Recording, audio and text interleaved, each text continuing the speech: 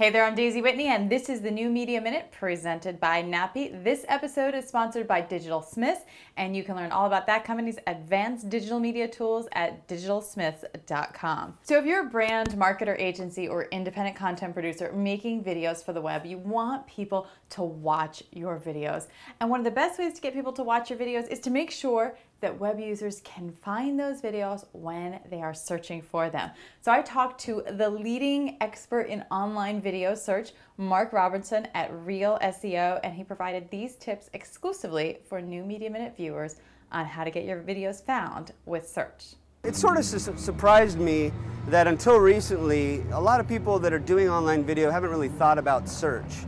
And yet I understand that. I believe that content producers really should focus on the content and not be mired by the details of the technology powering that.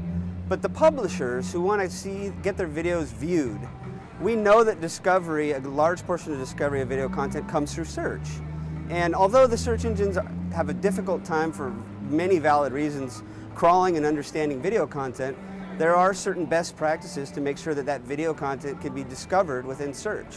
Beyond creating great, unique, relevant content and describing that well in your metadata, your tags, etc., and having a well-optimized website to begin with, the thing that most people are not doing, and it is a little bit difficult, but it's getting much easier, is to get that video into the search engine. In particular, Google Videos is very powerful. We know that when you do a search in Google, oftentimes videos show up right there. That's called universal search. In order to appear there, you need to be in Google's video index, because that's where that gets pulled from.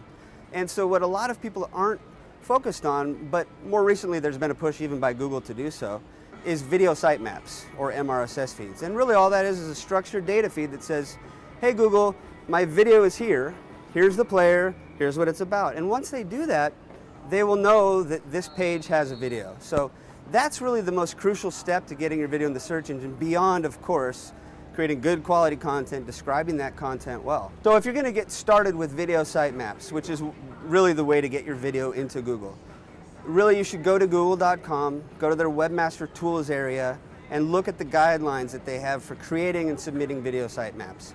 There is a little bit of coding that needs to be done. Any developer can automate that process. It's not terribly difficult.